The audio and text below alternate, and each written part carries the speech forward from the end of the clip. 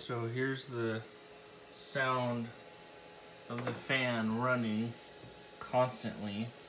The computer's not hot, it's a little warm, but it shouldn't run at that speed.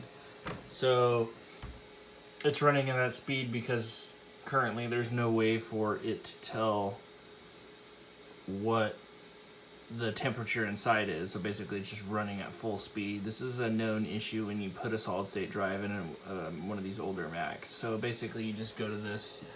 I just searched Mac fan control and it's the first thing there. Clicked on that, free download. Download it for Mac. It's downloading. That's the little icon there. Click that, it should ask me to open it. Move to application folder, put in my password.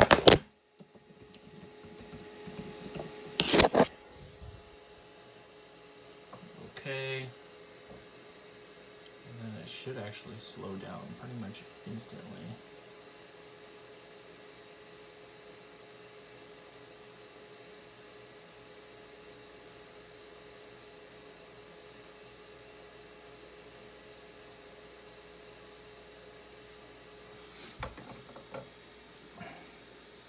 Oh, I do it based on the ambient temperature of the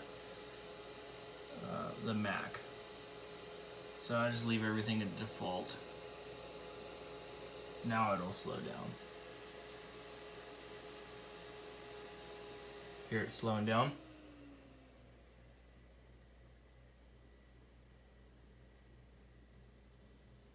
Bam. That's it. That's all that needs to be done. Now, this little icon will show up here. The top right is based on sensors. You can change some preferences in it if you want to. Like I usually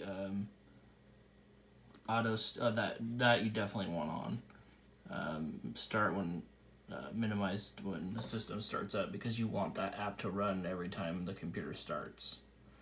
And then I think, let's see when I did sensor, do that. So that'll give you the temperature.